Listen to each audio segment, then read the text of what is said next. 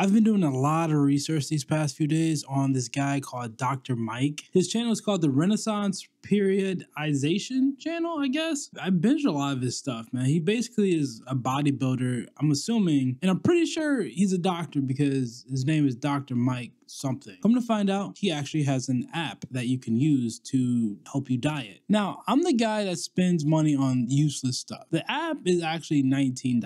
It's called the RP Diet app. We paid the $19. Let's open the app and see what's up. RP Diet app, right? So let's get started. Now I just got to put in my information. Oh, so the thing is with this app, you can only put in 350 pounds. I mean, we're basically there. I'm 5'11", I'm age 34, and my body fat percentage is over 30, obviously. And let's continue.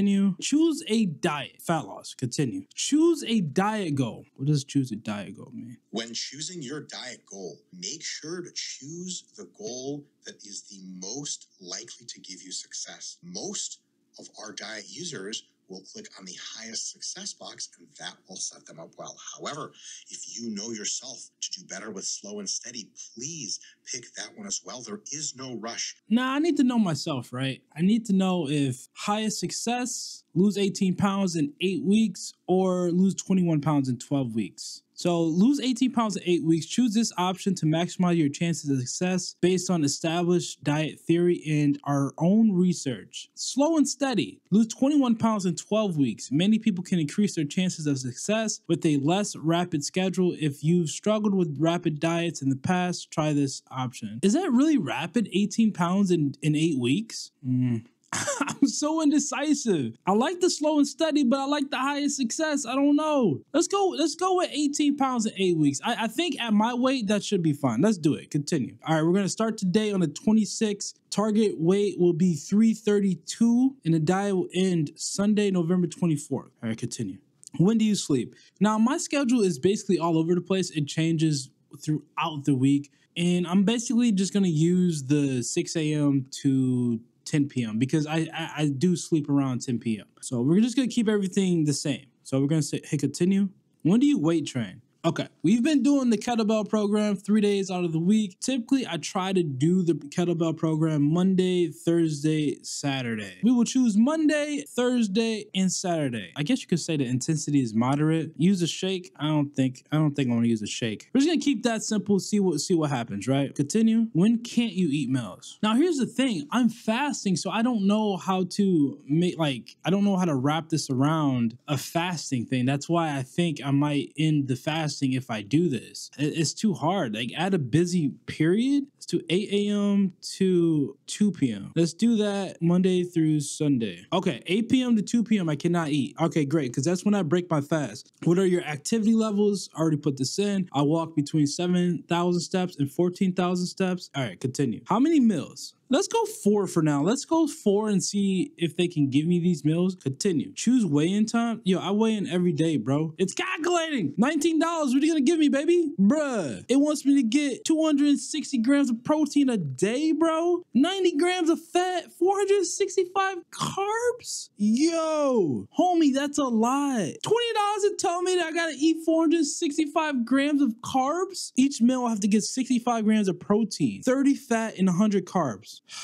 If I switch my steps, will it change my diet? It gives me less carbs, but it's not giving me less protein. So it's keeping my protein the same. All right, we're going to leave it here and see what happens. Let's start the diet. I mean, this is crazy. My blood sugar would be through the roof. We finished our fast right now. I'm going to attempt to eat what is telling me to eat today. And if I can't do it, we might have to cancel this. Our blood sugar after we broke our fast is at 90. Let's try to get this food. Okay. All right. So let's click. I guess you can't click on meal 1. So we're basically just going to click meal 2. It says add foods, right? Let's go to add foods. All right. So step 1, click your protein. So let's add some protein. We got some egg whites. Let's add some egg whites. It's got different things and pictures of like the food that you can eat. Let's try whole eggs. I'm gonna have some eggs. All right, let's hit add. Let's see what happens. All right, just tell me how much I can have of each thing. I can just adjust it if I want to. We got 2 eggs. We need 16.9 ounces. Let me get this scale. Bro, this the whole container. I got 16 in me. That's a pound. It's the whole thing. I only got a pound. I guess a pound is 16. What the heck? Bro, I gotta eat all this egg whites? Oh, I didn't even know 16 ounces was a pound. All right, let me wash my hands real quick. We're gonna use some cooking spray. This is 0 calories. It's not gonna affect anything, right? 2 eggs. We're gonna add all this freaking egg whites. Oh my God, that's so much, dude. Can I put some I'm putting some pepper on this, man. At least some pepper. I'm not gonna use any salt because I don't know if I can use salt. We're gonna have some oats. 4.8 ounces gives me that. 4.8 ounces gives me 100 carbs. All right, this is what we have, man. We have egg whites with 2 eggs, and then we have oatmeal. To reach the rest of my fat, we have 0.9 ounces of butter. This is the first meal of this freaking program. All this together is 65 grams of protein, 30 grams of fat, and 100 grams of carbs. I don't even know how many calories this is. Why doesn't the app tell me how many calories I'm eating right now? Obviously, I could have made this a little bit better, but I was just trying to hit the macros. Oh my God. I can't finish that. I finished the protein, but I can't finish this, man. That's way too much. I failed on the first meal. Oh my God. I'm gonna gain like 20 pounds after this. Meal number 2, you have squash, some sirloin steak, some lentils on top, and some rice. All this together is 65 grams of protein, 15 grams of fat, and 165 grams of carbs. As you can tell, I didn't get to finish the last meal. 2 hours after we got done, my blood sugar was at 112, which is surprising. Guys, I don't know if I can finish this, man. Oh my goodness. This is way too much food. This is too much. This is the second meal and I have 2 more to go.